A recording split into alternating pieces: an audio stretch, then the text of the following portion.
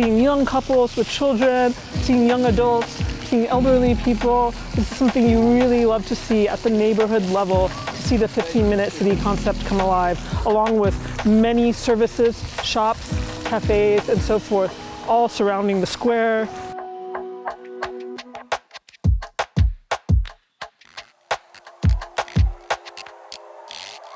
What is 15-minute city concept? It's a concept that appeared not so long time ago, and it was part of the campaign of Anne Hidalgo, the mayor of Paris.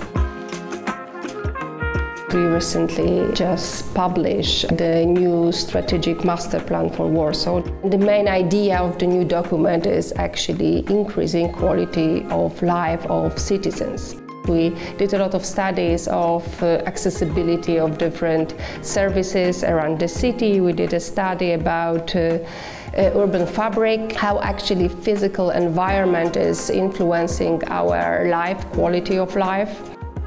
We should have like basis services close to the place we are living. Then we should have easy access to the services that we need periodically, like, I don't know, once per month. So if we're talking about the big-scale housing neighborhoods, one of the most characteristic one is Ursynów, that actually we can even say that it is 15 minutes city because all the facilities are in pedestrian access.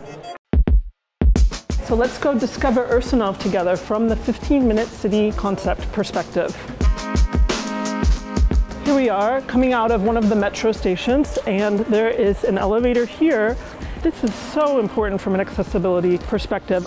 Here we are also walking on the ramp. We just had a father with his son cycle by, people walking up and down. Great accessibility feature, thinking about mobility also in the 15-minute city concept. Just thinking also about practical needs for individuals who need to get to the subway to commute.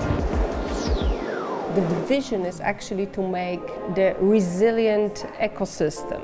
So we see city as the whole ecosystem, where actually buildings are as important as blue and green infrastructure, so nature.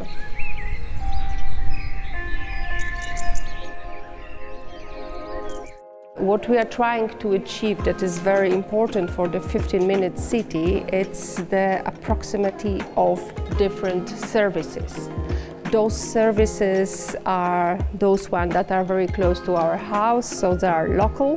They are one that we should access on the district level and the whole city level. And for each level, we should have access to the blue and green infrastructure and public transport. That is going to make a city as a whole, and pedestrian, and for cyclists, and even for car users. A bike path that goes all the way from this district, Ursynów, to the city center. That's really great to see. Of course, prioritizing multiple modes of sustainable mobility. Here in Ursynów, we're seeing footpaths, quality pedestrian space for people moving by foot, prioritized bicycle, there's buses whizzing by, and a subway system. This is really wonderful. Here we are, an example of a really fantastic public space in the district of Ursynów. This is a local public space which is probably greatly used by local residents in this neighborhood. I'm seeing multiple generations here, young children enjoying this great water play, super important, especially in these hot days of summer. The perfect vision would be that we're really forming a community. One big community and small communities all along neighborhoods that we are going to do it together. So it cannot be forced on people, so it should come from people, so we should design with them. We've been here in Ursynów today investigating the area with the 15-minute city concept in mind. I'm really happy to say that we've seen the 15-minute city concept as a living, breathing reality in this area here today. I do understand that some people can say, I don't want to live like that. I want to have my house with my garden, and I don't mind to drive a car. And that's okay. People are afraid that we are going to imprint one idea everywhere. It's about people for people, yeah, and we do have to maybe change way of thinking, that maybe in the future I will have to share space. The 15-minute city concept is not about restricting your freedoms. You're free to go where you like. It is about prioritizing a walkable, inclusive urbanism at neighborhood level. It's about quality of life.